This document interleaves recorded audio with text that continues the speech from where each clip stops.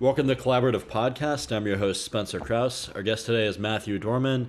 Matthew is the CEO of Touchwood Labs, a company that digitizes wooden furniture in a pretty cool way. Matthew, welcome to the podcast. Thanks. Great to be here. Good to have you. I know we've been talking about doing it for a while. I appreciate you coming on and making time. Well, my pleasure. Cool. So last time we talked, I learned a little bit more about the origins of your office, and not to like go right into it, but it was a story I'd never heard before.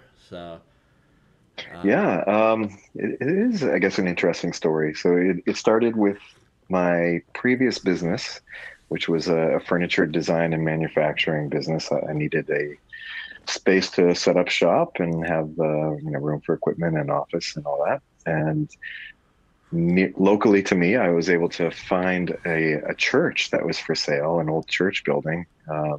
And I was able to purchase that and converted it into a woodworking shop. So we had about 4,000 square feet per floor, two floors, freestanding. Subsequently, I've licensed that business, but you licensed maintained the Mellon? shop. I did, yeah. Oh, Yeah, that's my awesome. former employee. Congratulations. Yeah.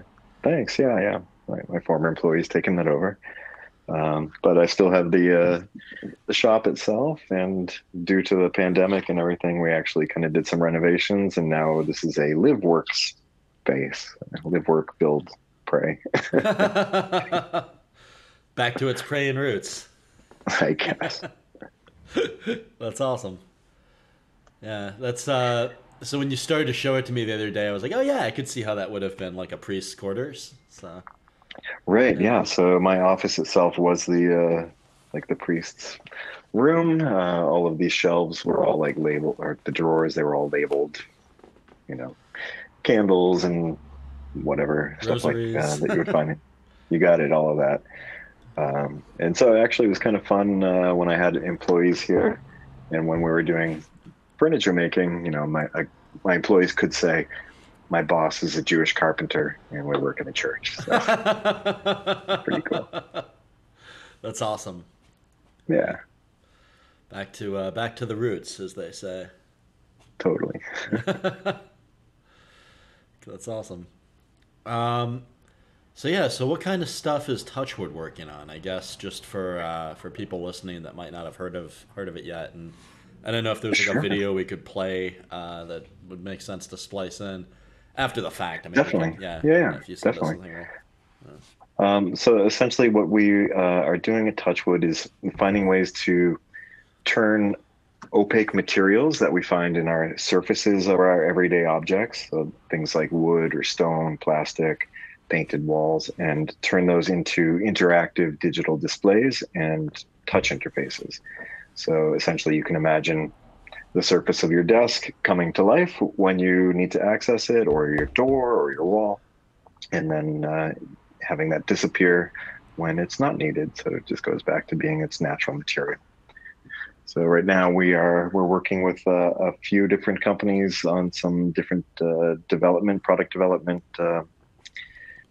projects for introducing this into the market in a couple of different ways. Can't really talk a whole lot about the details on No those right worries. now, Yeah, but pretty soon. Yeah. still seems pretty cool. I like the idea of coming to life while you need it, and then going back to what it Right. was for. Because I feel like I don't know. I mean, I'm sure you talk about this all the time, but just as kind of more of a layperson to Touchwood, I don't know. I feel like I've got my phone in front of me like a little too much, and if it wasn't always a phone, that might be nice. If it could kind of hide away Yeah, somehow. yeah. I don't know that we're necessarily solving for the phone. The phone is definitely overused, right? Like it's the Swiss Army knife of the digital world, right? Like when it first came out in whatever it was, 2010, it came with like 5 apps, and there was a handful available in the App Store. But now everything in the world is like coming through your phone, calling for your attention, and we're doing it to ourselves, right? We have screens everywhere. Every device has a screen or an input of some sort. So now, if you can imagine removing the need for the traditional black glass slab that's just slapped onto a surface, now we can have a more a cleaner design aesthetic, and just eliminate that constant draw of your attention by eliminating the screen itself. So how'd you figure out, like, what made you think to do this? I guess because I don't know, it's non-traditional. I guess when I saw your first demo, it kind of came alive for me a lot more than just when I heard the pitch, which is Right, why I right. brought up a Yeah. video. And yeah. Well, so a few years ago, as I mentioned previously, I was running a furniture design and manufacturing business, and I was kind of growing tired of it, and I wanted to do something different. I always had a love for technology and for kind of tinkering and robotics, and I wanted to find a way to combine those two passions of, what can we do together with the digital world and the physical world of natural materials, Yeah. specifically, architectural materials. And so I kind of dropped what I was doing here and decided to go back to grad school, and to explore that. So I went to CMU, and specifically, kind of looking for ways to integrate those two things. I took a number of courses on designing for IoT, and just kind of started experimenting with materials and LEDs to get, some sort of, like, if I can get 1 pixel to display, then that's one piece of information. If I can get 10 pixels, that's 10 pieces of information that I can display or control. But now on our displays, we have 65,000 pixels. That's pretty cool. We've come a long way, yeah. Yeah, that's pretty awesome. Just to ask like how it works a little bit, is that something you can talk about at all, or is that like more of like a secret Yeah, of sauce? course. Yep, yeah. So we do have a U.S. Utility patent and international patents pending. Sweet. So essentially what we're doing is combining high intensity LEDs with uh, some proprietary materials and layers, additional projected capacitive touch sensor, the same type that you would find on an iPhone or an iPad. And all of this we can mount beneath the surface of many architectural materials. Natural materials like wood or stone will allow some light to pass through. So we use very high intensity LEDs to do that. That's pretty cool. So you've basically got a veneer mounted toward the front of like a touch screen, basically, but otherwise you're sort of recreating a traditional touch screen. Basically, yeah. Does that have to be? I guess is that a custom touchscreen element to work within your process, or can you retrofit to an existing? So um, we're using like your traditional touchscreen is using LCD, backlit LCD, or sometimes OLED now. But the types of LEDs that we're using, they're literally the same types that are in the like advertising billboards outside. So they're super bright. Okay. And so they generate a lot of electromagnetic interference. And so we reduce that by using a proprietary insulation layer that still allows light to pass. And actually in the insulation layer, we can utilize micro lenses to kind of focus the light as well, so that it doesn't diffuse by the time it gets to the surface. Sweet. All right. So pretty much like a whole new thing. It's never really existed Yeah. I before. mean, a lot of the same elements that you'll find in touchscreens, but reconfigured or done in a different way to accommodate for the materials. That's cool. So how do you go about having something like that made? I guess I guess out of the gate, just it wouldn't even know where to go for that as someone that's never done it before. Mhm. What did that journey look like to try to find manufacturing partners for a device like that? Right. Well, probably not like the best question per se, because we don't have a product that we're producing. Oh, It's more sorry. of it's all good. But in terms of producing the prototypes, I mean, that the initial ones, I built those from scratch, built the sensor from scratch. Eventually I was able to utilize some off-the-shelf componentry, some kind of standard ICs for projected capacitive touch sensors. And the touch sensors, we have them custom made, um, specific to the display sizes that we're using, which are quite large. So I'm working on one right now. It's 640, no, 640 by 480 millimeters. So Oh it's about wow, 2 foot by that's 3 foot. pretty Yeah. massive. Yep.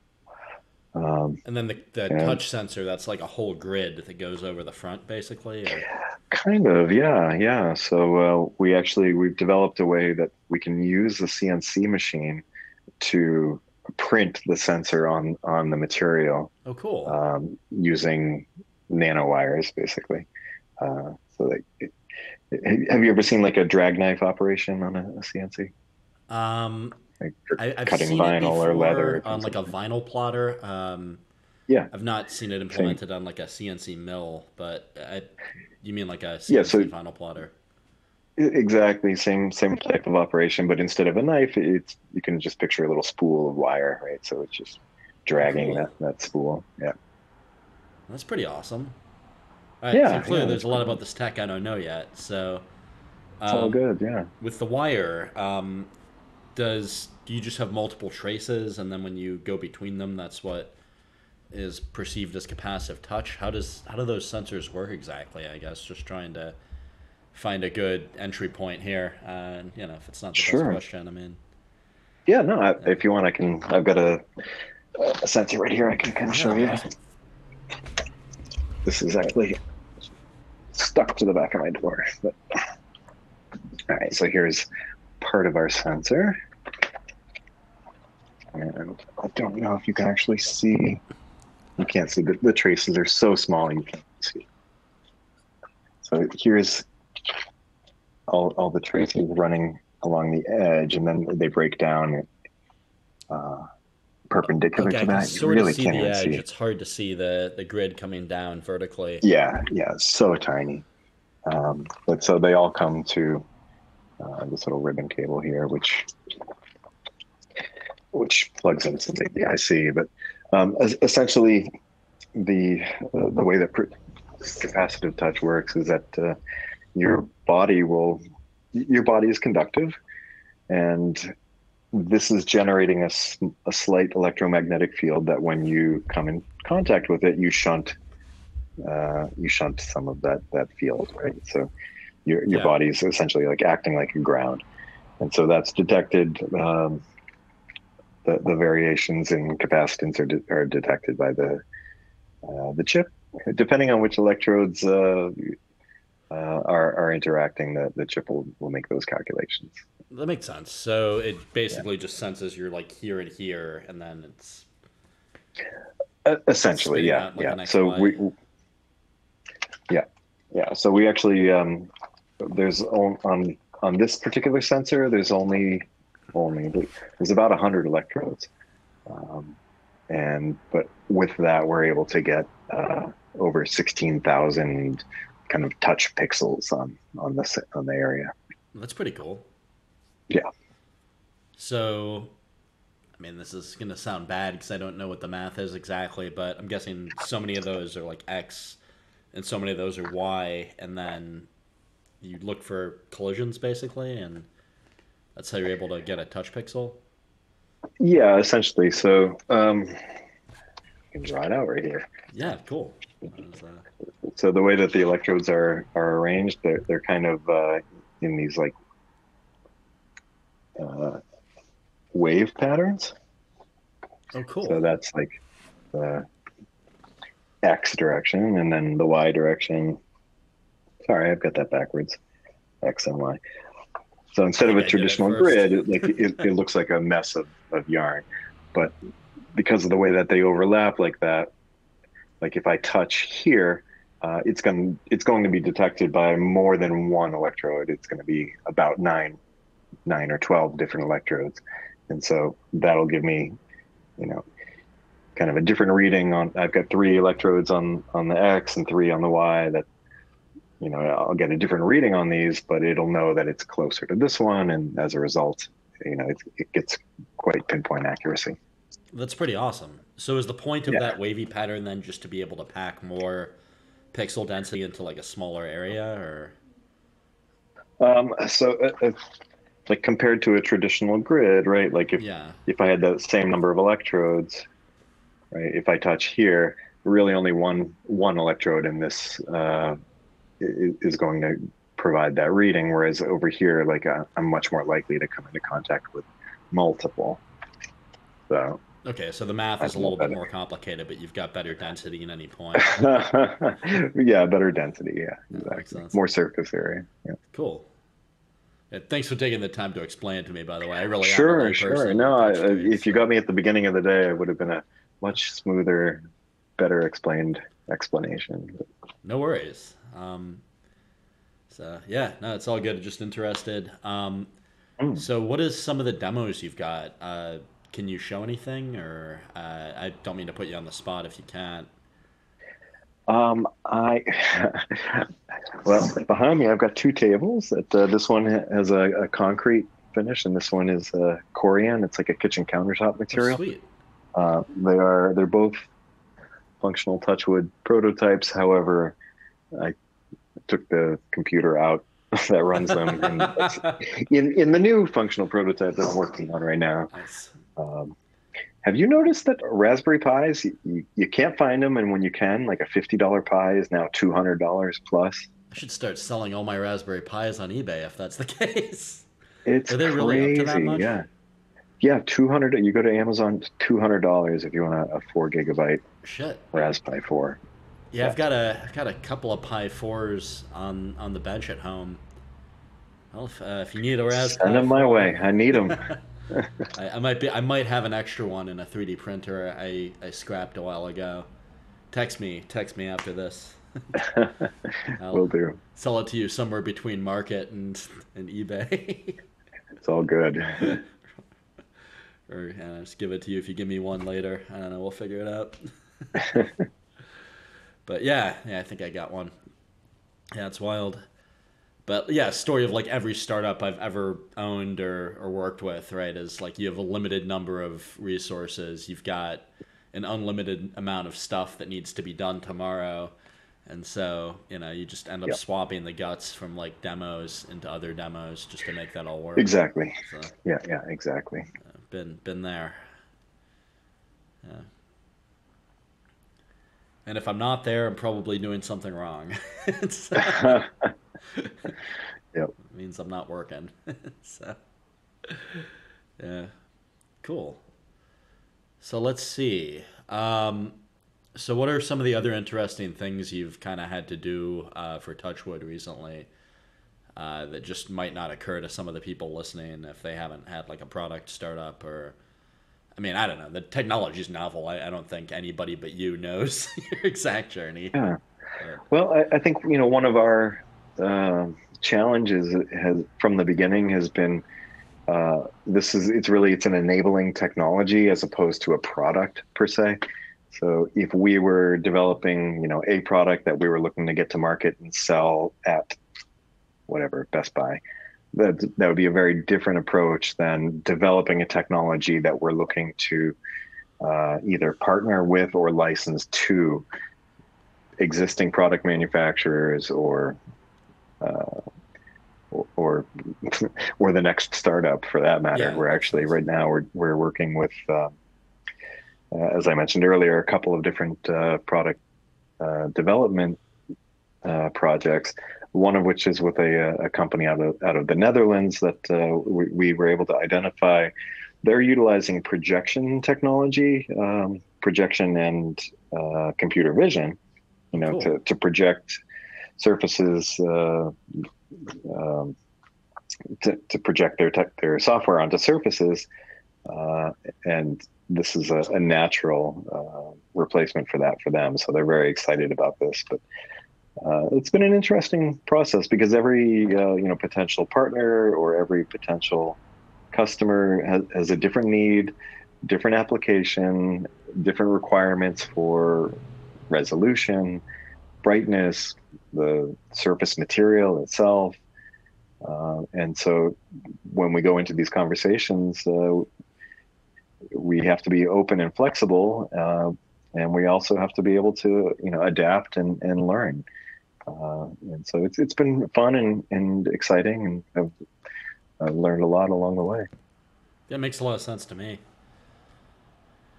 Is there, I guess, a point at which you decided that you weren't going to be a product company, and you sort of steered Touchwood more in the direction of being, like an enabling tech company, or did you always know that that was going to be a better way to do it?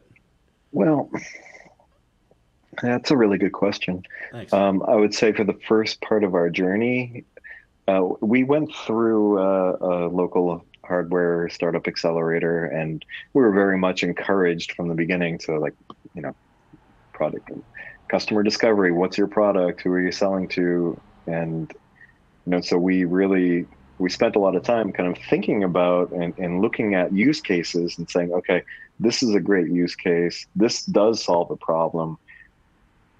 Can we make a product? Should we make a product?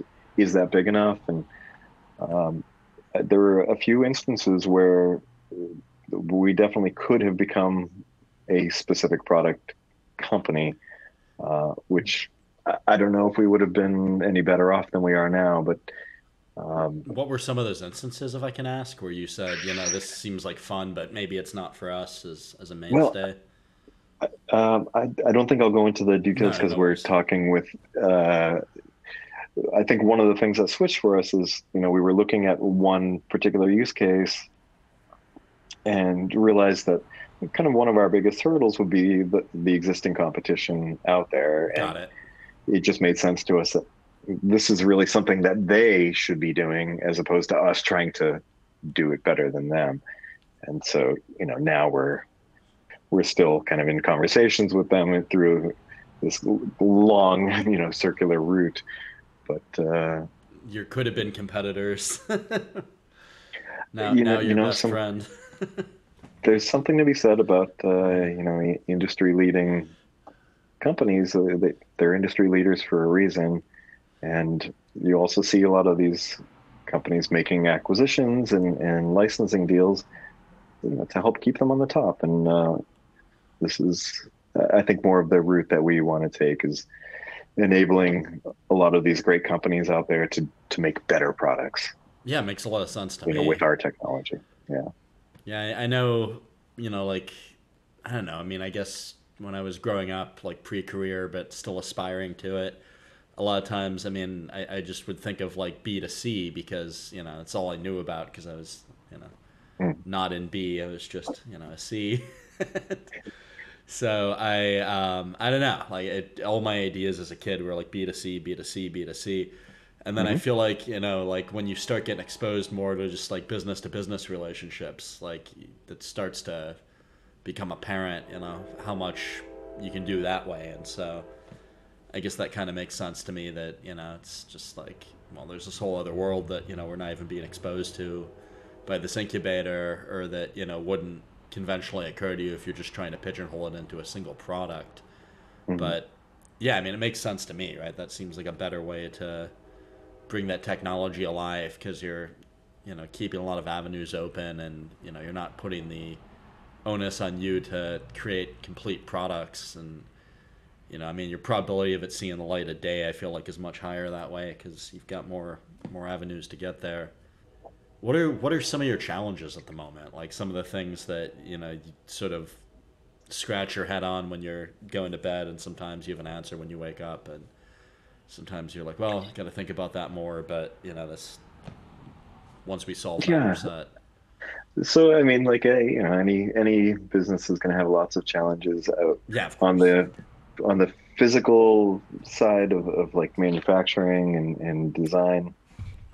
Um, there's a number of things that I'm looking to improve. Where the feedback that we've received from customers is always, can it be brighter, better clarity, better response, all of these things. So, and that's an improvements that we're constantly working on. So, like I said, that I've got a larger panel out there that I've been working on, with a very high resolution, much smaller pixels than we've used in the past. So we're getting Nice. some beautiful clarity, and it's very exciting.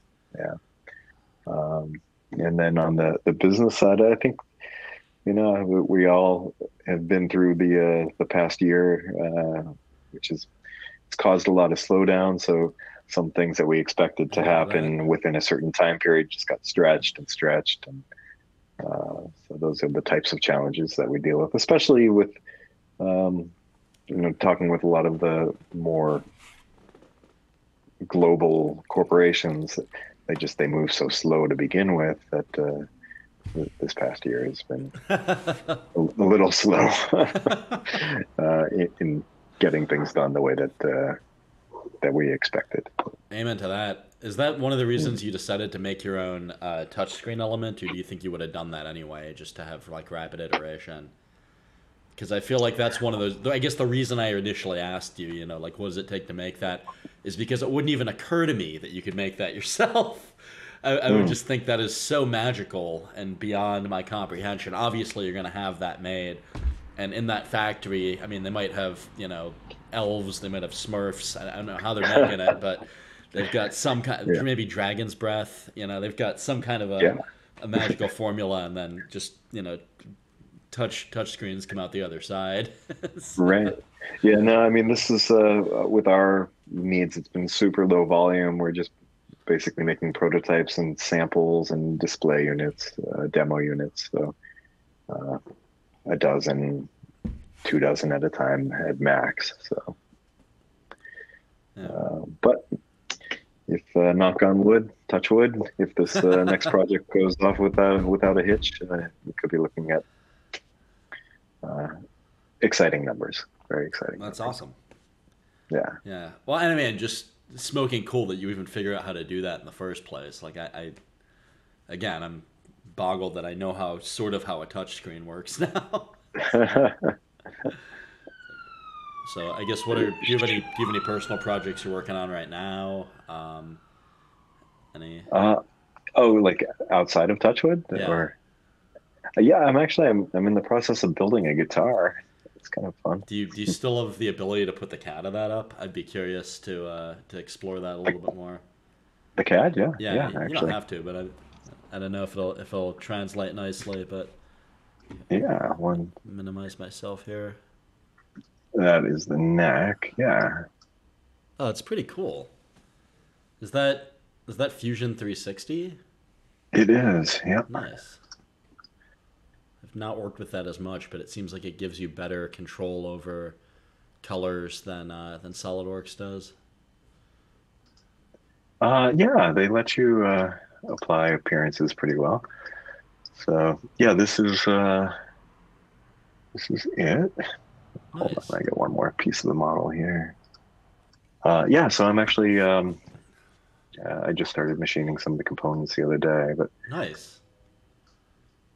so it's a hollow body, and the inside I'm lining with or laminating with carbon fiber to stiffen it, as well as provide both a ground plane for the electronics and shielding for electromagnetic interference. Does that mean you're going to have like the same kind of Touchwood interface on this? Not on this iteration, yeah.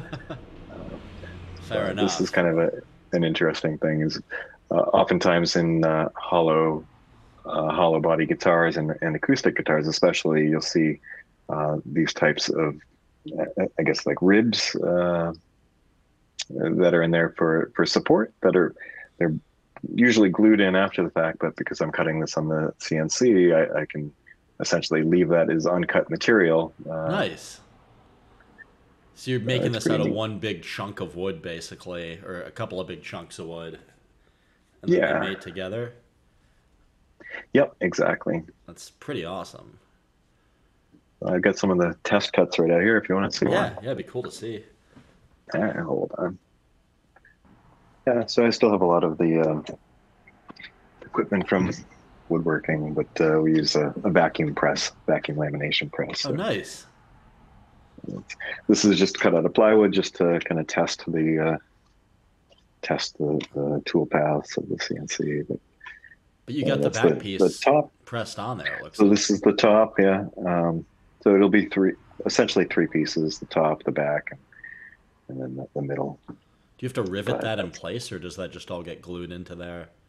Like the carbon so fiber I'm leaving components? a glue, fresh wood surface for gluing and getting a good wood to wood contact. Nice. But everything exposed on the inside will be covered in the carbon fiber. That's awesome. Yeah, I think it's kind of cool.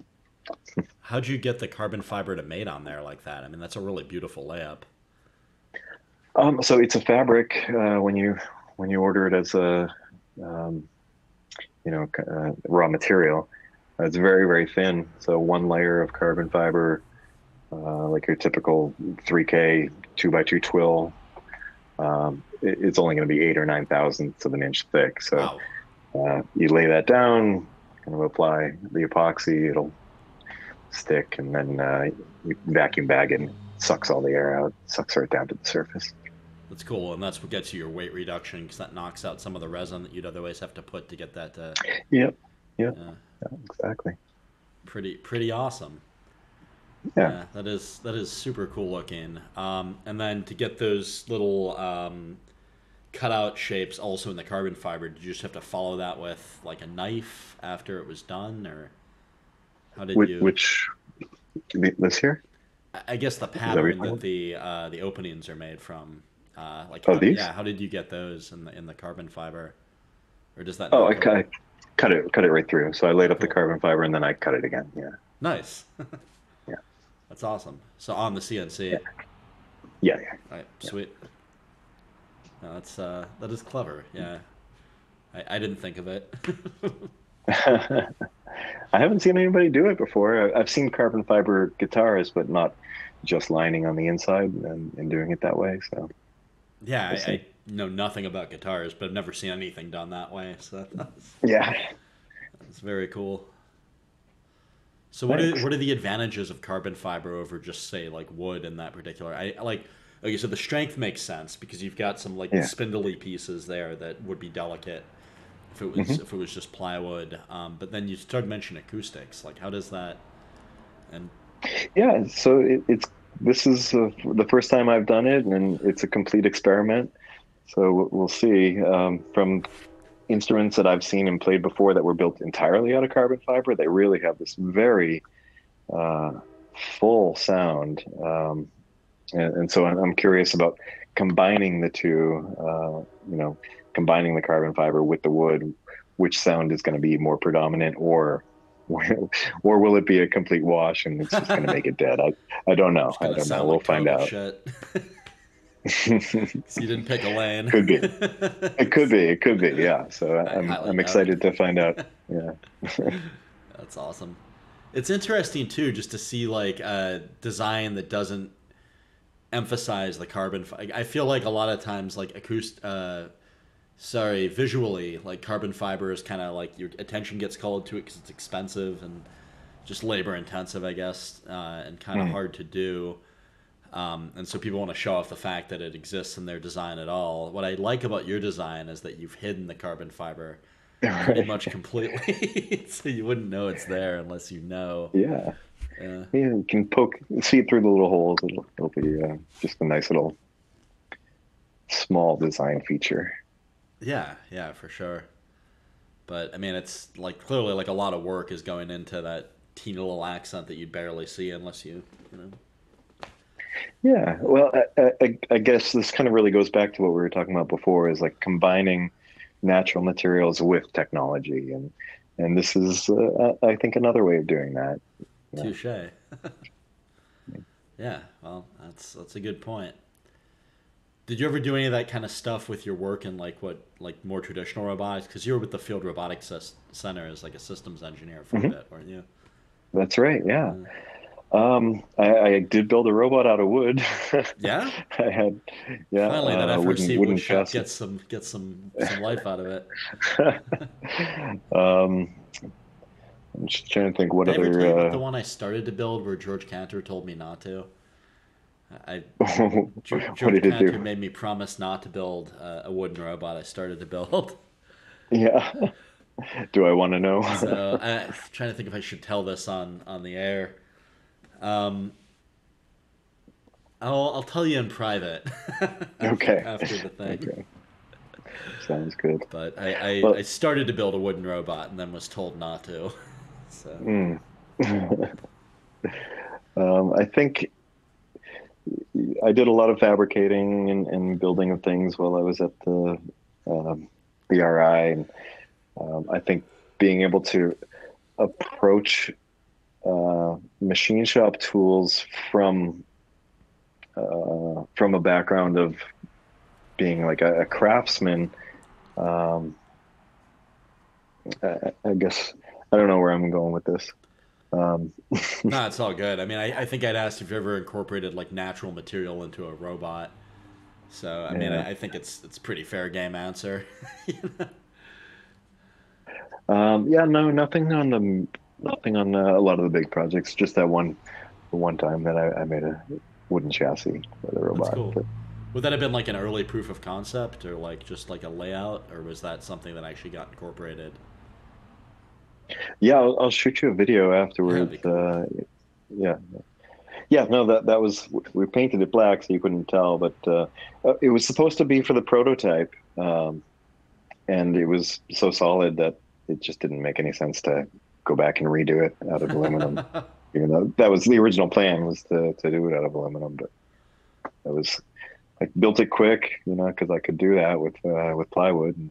Yeah, Uh, plywood's awesome. but but I used quality materials and I built them well, and so the finished product was just as good as it needed to be. Yeah, no, I mean, I joked about one that we started to build and then never finished because of that thing Yeah. with George Cantor.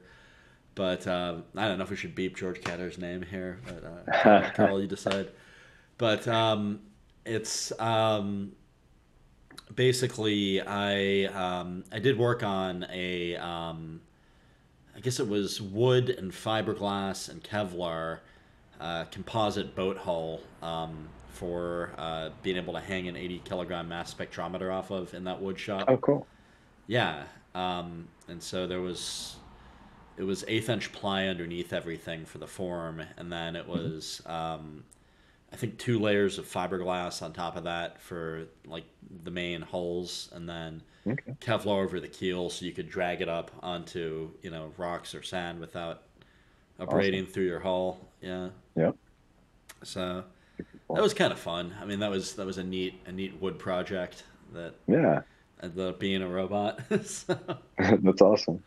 yeah, I felt I don't know when they were cleaning up a few years ago. I remember there was like the carbon fiber boat that got sawed in half as part of like just a regular house clean. It might have been like 5 or 6 years ago now, but there was one Before my time. yeah, like grad student that was like, I had to saw that boat in half. He was real sad. It's like it's a beautiful piece of carbon fiber, and I had to take the sawzall to it.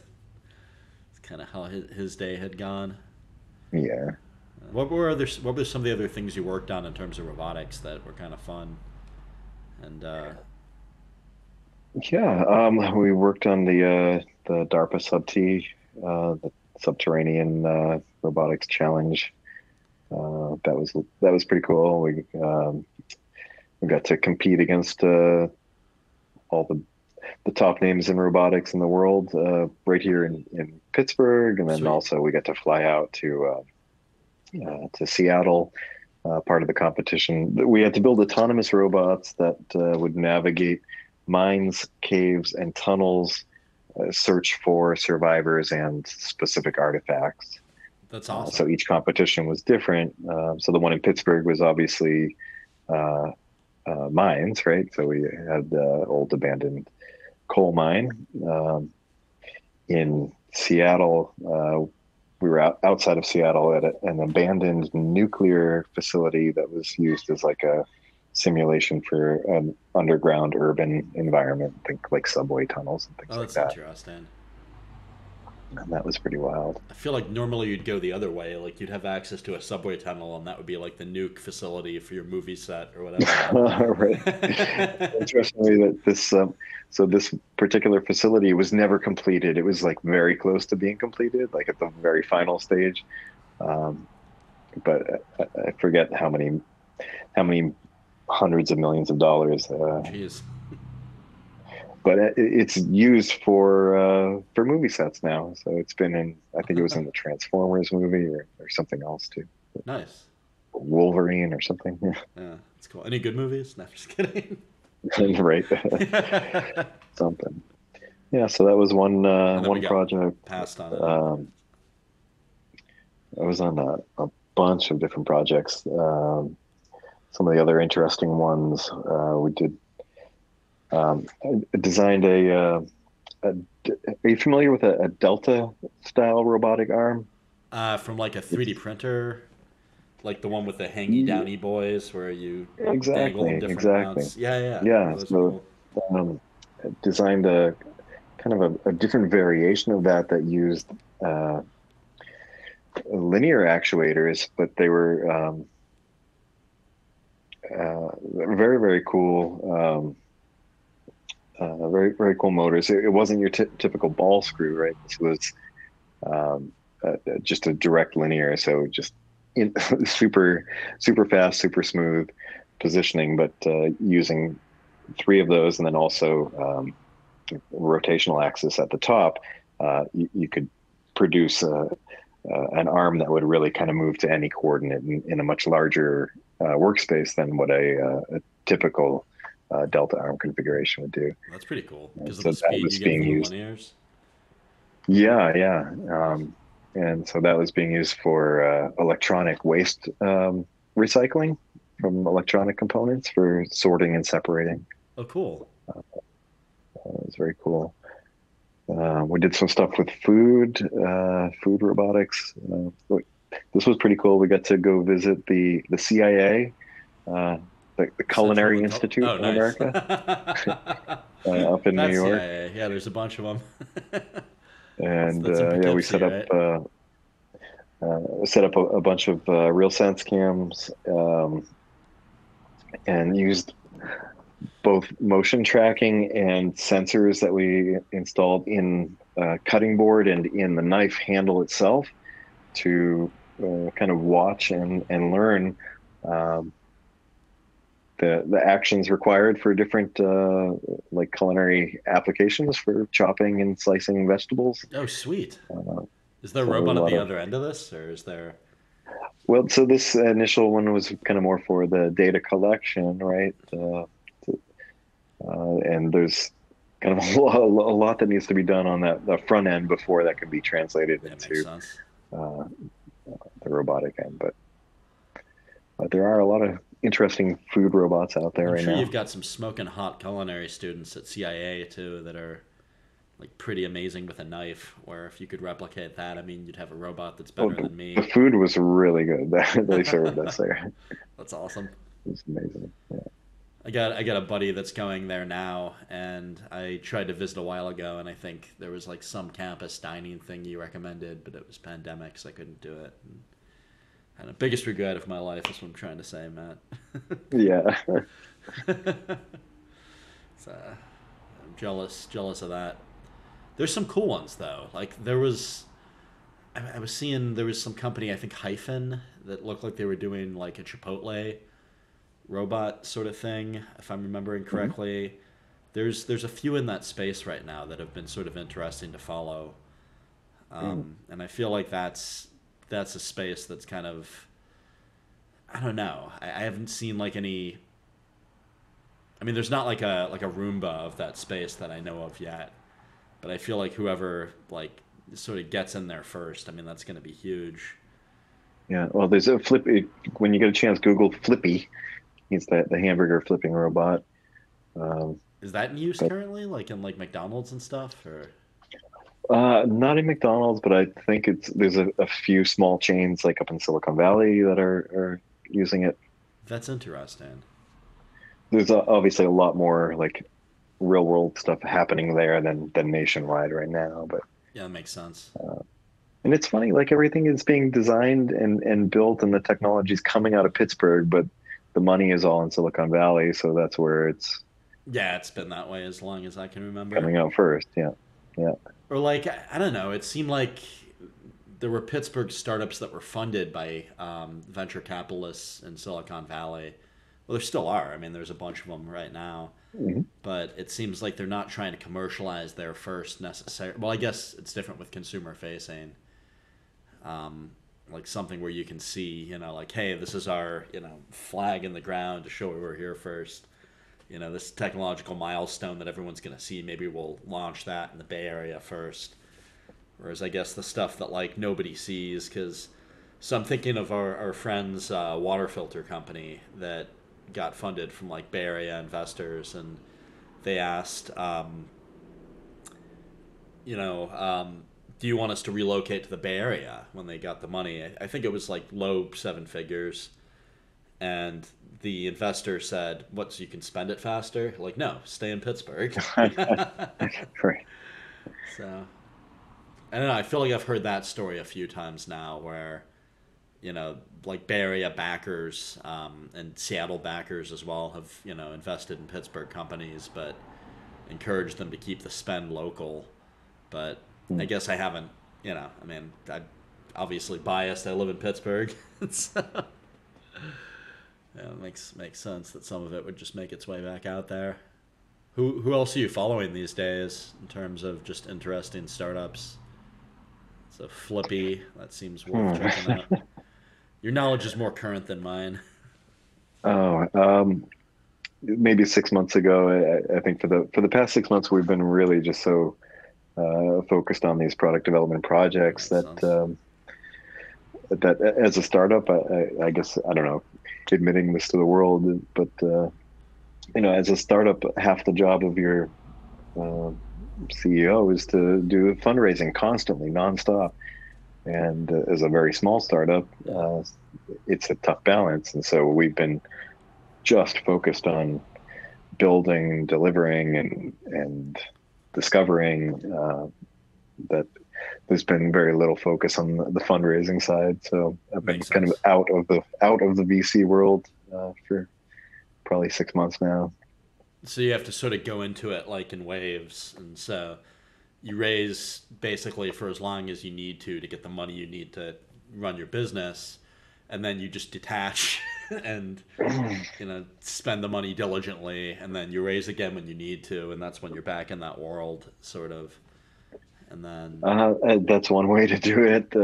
fair Yeah, I enough. think probably the better way is always have one foot in that water and one foot in the. You got to be straddling both worlds. So, Fair. I'm trying to figure it out as someone that's not there. So yeah, yeah, that yeah. makes sense to me.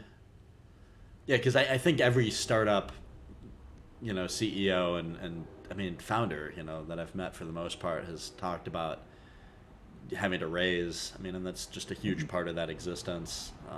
Right. So, makes sense. But yeah, I mean, whether it's full time or half time, I guess that's pretty wild though. That like your whole company function at times is just getting money so that you can continue to run your company. Right. You know? Not super healthy, but that's how it works Yeah, I a mean, lot of the it's time. reality. Yeah. Yeah. And then I don't know. I mean, like it's interesting too. Like, do you have like I guess do you go back to like the same nucleus of investors, or do you have like a just a wider sort of net where it's a lot of institutions with like a little bit invested, or they're like high net worth individuals that you've built a personal relationship with, or some combination of both? Yeah, I mean, we've been really lucky. We were going through the Alpha Lab Gear like startup program. That was definitely a blessing for us. That we were in the cohort that happened during the pandemic, so it was the Oh, first cool. time that they had done like a remote cohort.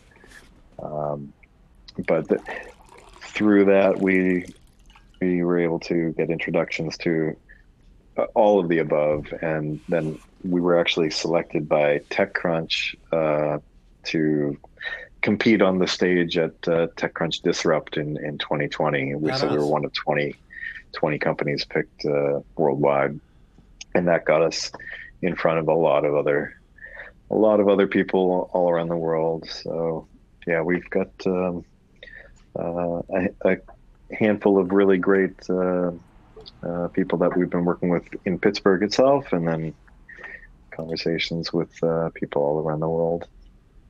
Any other kind of interesting projects? I mean, obviously the guitar seems like, I don't know, a couple of things I couldn't do on that I can think of. I feel like a lot of the stuff I was doing for like work was a little bit too, not too, but I mean, there's joy in it, but it was a lot more formalized. Like I don't know, like everything had to be, run through, a peer review and, you know, certain procedures, and didn't really feel as creative after a while. So Uh, so many of the things that I've done or built or made in my life has just been like you get an idea and you just want to try it out just to see if it'll work. And sometimes the results are not great, and sometimes the results are, you know, unexpectedly better than what you were hoping for. And so you'll never know until you try. And yeah, it's a good way to that's look at it. like the fun part is the making, and then the results are, that's a bonus. But um, even if it didn't come out good, it was still fun trying and fun, doing something new and different. So Yeah, it's a good way to look at it. Did I ever tell you about the herb garden I made, where it was so I made like a garden to grow like basil and mint, and I think a few other like easy to grow herbs, and like stuff that would weed up if you left it alone in a vegetable garden. And yeah, I did this when I was at a point at work where I was getting really, really busy, but sort of unpredictably, just on client projects. So Mhm. it would look like I had, like all the free time in the world, and then I'd be underground for like 3 weeks trying to get something done for a client, and then I'd be free again for like a week or two, and then I'd be underground for like a similar amount of time.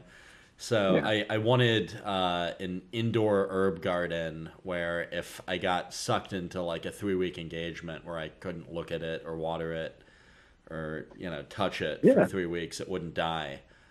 Hmm. So I ended up automating the lights, the water, filtration.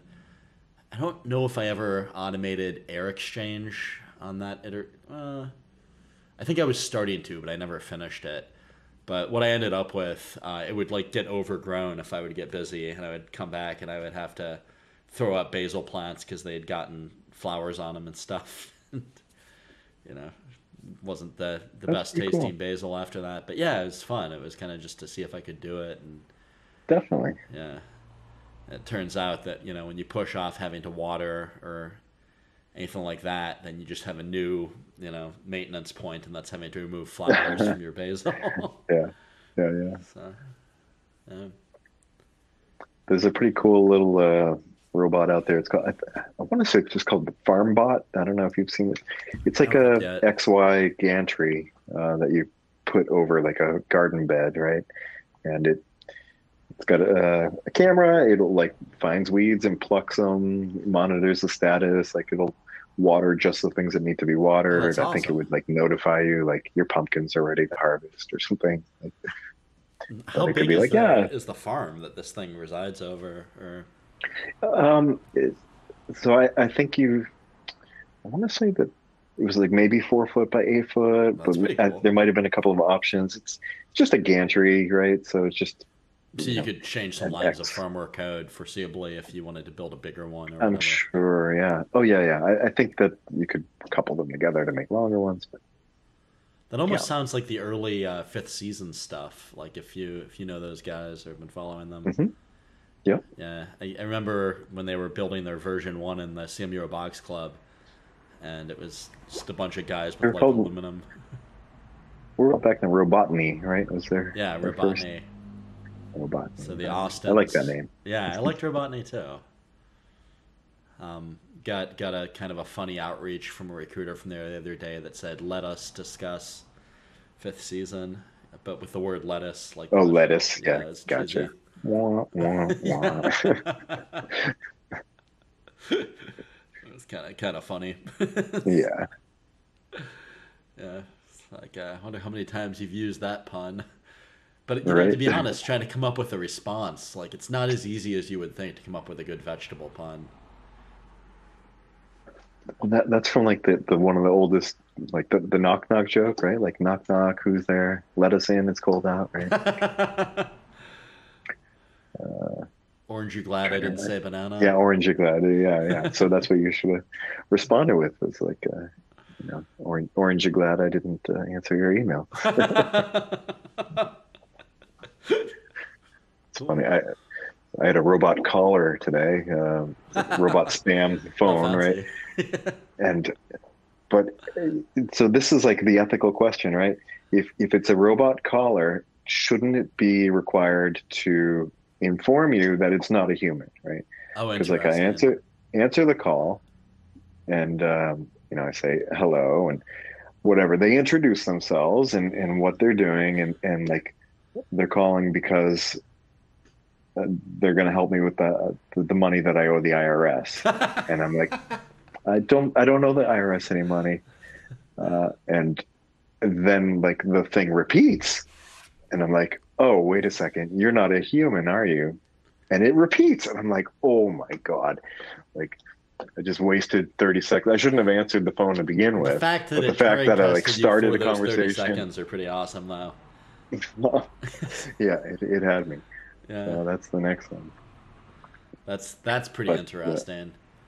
but Do you, Google has their like voice assistant caller thing that you can go online and try this right now to like search for like setting up a restaurant reservation at places that don't do it online. They'll call with their automated assistant, which is it sounds like a person. They even have like pauses and like things in the speech to make it seem more human, and you would have no idea. so you You can would have your just not AI know. call a restaurant to make a reservation for you. Yeah, That's yeah, pretty yeah, awesome. totally. Yeah, yeah, Yeah. it's crazy. And the person on the other end wouldn't know, Or it could right? also be an AI, and nobody would ever know. Or it could be exactly. Yeah. What happens when that's all that's left? Is the AIs calling the other AIs, making restaurant reservations. Maybe some weird All the humans are empaths. gone. Yeah. AIs are just making them reservations. Yes, Oh, people in man. old folks' homes I haven't been interacted with in 3 decades. Right. Yeah, I don't know. I feel like that's. I know I shouldn't say this as a roboticist or whatever, but I feel like that's like inappropriate use of automation. Like maybe not, right? I mean, Mm, I've hired 14 assistants in my career, so I mean, is that really? I mean, if the 14. robot can do it, like, is that really like the worst thing in the world? I guess maybe not. I don't know. I don't know. I feel weird about that one because I value human interaction quite a lot, but I don't know. It's weird to be in a position where like my career banks on me being able to sell, to some extent, like robots and automation, but then my personal preference is that I never want to talk to a robot on the phone. Right, right, I feel right. like kind of a Well, hypocrite. different. Like I mean, and it's the same, but it's different, right? Like you and I look at the automation from the the physical aspect of replacing things that are repetitive, dangerous, hard to do, require precision, require strength. Any of these things that like versus automated phone calls, like that's a totally different thing, right? Yeah, yeah. Well, I mean, it is Well, probably I guess it is dull. repetitive. Yeah. Yeah. But dirty or dangerous, I'm not sure. Yeah.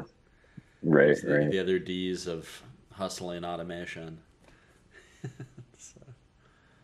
So, I think every ARM member meeting I went to has involved the words dull, dirty, and dangerous.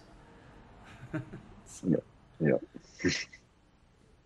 yeah, that's fair. I guess that's an interesting one for that reason. And yeah, I mean, we don't normally look at robots as a substitute for human interaction, or are they? So I mean, it Robot depends. dogs. Yeah, Robot outdoor pets. care. Looking at Jibo. Um, I don't know. I mean, have you seen any of the AI art stuff lately? Like, I've seen a ton of it. Yeah. what do you think? Are you talking about like the wall Dolly? Dolly and stuff? Dolly, I was impressed with Unbelievable. the most. Yeah. Oh, that Hmm. was really cool. Well, I think it's all incredible, and it's going to end up really changing the ways that we design a lot of things. Because if you think about it, like you do CAD, right? How many times have you sat down in front of the computer to design something in CAD that, like, in your mind, you know exactly what it is, and it just takes you all day to get that out onto, to get the computer to Yeah, agree with especially you, if right? there's like lofts But, and weird mm, features, and now you change one thing and that breaks your whole SolidWorks feature tree, and now you're. yeah, Although I don't know, maybe Fusion 360 addresses a lot of that, but it's got its own issues. But yeah, stability on large assemblies seemed to be one when we yeah, were using it for some stuff at work a few years ago. but if I could just, instead of having to use my mouse, and if I can just tell the computer, Just make a I, bracket that I want, looks like a yeah, D, but with a circle instead of the inside of the D. So hmm instead of dicking around in CAD, now you're dicking around with your statement that gets parsed into your AI and trying to get that perfect. Yeah, I could see that being a less cumbersome way to do it. Or maybe you get like also, a starter CAD, and then from there you get to start I messing mean, around. I think that's just like one kind of example, but maybe a more relatable example to listeners of this podcast would be, how many pitch decks or proposals or presentations have you put together where, you spent a couple of hours like trying to find the perfect image that describes what you're trying to do. It's a good Now point. you don't have to, right? Now you just You go to Dolly and you ask it. describe what's in my head, yeah, and then it's done in however long that takes, instead of like searching for Yeah, that's a good for point. something that may or may not exist. And even if it didn't exist, now you can make it. Yeah, that's a good point. Yeah, pitch decks are a pain in the rear. Hmm. Yeah, but how many times have you like tried to read an article only to find that it was an AI generated article that just repeated headlines in like a jumbled sort of Oh, way? Yeah. yeah. Just stick with reputable sources, and you won't find that. I found that came up the most when I was like, I sort of briefly got like addicted to day trading in 2020. Oh God. Yeah, I lost all my work very quickly, and the stock market became interesting, and so I remember like Uh, trying to figure out like what's going on with Boeing shares today, and then that was like bait for the robo generated article. I was like, oh, there you go. Boeing is up 2.6%. It is up, more than it was the day before, which was 3.75%. Yeah, this article Yeah, generated by right. this AI dot I'm not going to give you any information.com. Yeah, exactly.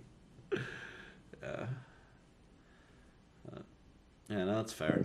But I mean, yeah, there's I guess okay, so maybe it's not that I don't want to talk to a robot ever, like when I'm on the phone.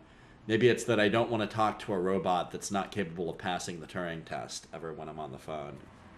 Right. So like if the robot has got skills like commensurate with that of a human, then I don't mind dealing with the robot. It's just it's got to be as good at doing the thing as a person. Otherwise, it's like very frustrating to interact with because There now you I'm a go. QA department for this robot rather than being a consumer.